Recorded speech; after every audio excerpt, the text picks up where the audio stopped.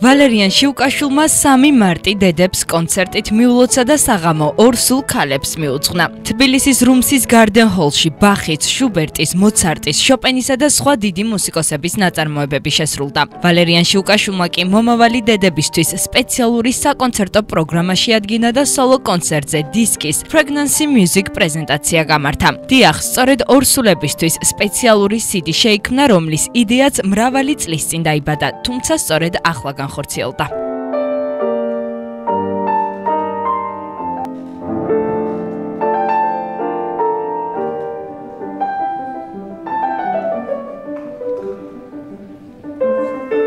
მოხარული ვარ, რომ საქართველოში ესეთი სერიოზული პროექტი და საინტერესო პროექტი ჩატარდა და მე ვარ ამ ყველაფრის შემსრულებელი, ის ჩემთვის გარკვეულწილად ძალიან დიდი პატივია. დისკი განახორციელებს გარკვეულ ნაწარმოებებს, თუ რა უნდა მოისმინოს ფეხმძიმობის დროს, რა უნდა მოისმინონ ქალბატონებმა და მე ძალიან დიდი იმედი მაქვს, რომ მიიღებენ დიდ სიამოვნებას. არაჩვეულებრივ საღამო შედგა, თანაც იქიდან გამომდინარე, რომ ხელოვნთა კავშირის კონცეპტ არტის ღონისძიებები საერთოდ გამოირჩევა მაღალი ხარისხით, ძალიან მაღალი დონის შემსრულებლები გამოყავთ ყოველთვის სცენაზე და თანაც ამ არაჩვეულებრივ პიანისტის ვალერიან შიუკაშვილის კონცერტი გაიმართა ისეთ არაჩვეულებრივ დღეს, როგორც დედის დღეა და ეს ერთობლიობაში იყო ძალიან სასიამოვნო.